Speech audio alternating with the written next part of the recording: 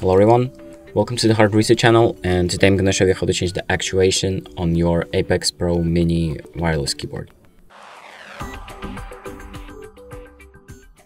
So the first thing we're going to do is open up a SteelSeries GG app and then go to the Engine tab and click on our device. So the Apex Pro Mini should look like this. So just click on it, this window should appear where you can adjust the settings of your keyboard.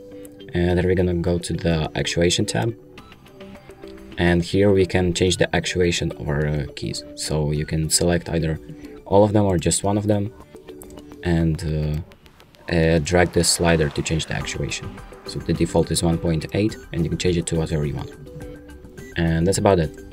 Thank you for watching, and I hope this helped, and make sure to like and subscribe.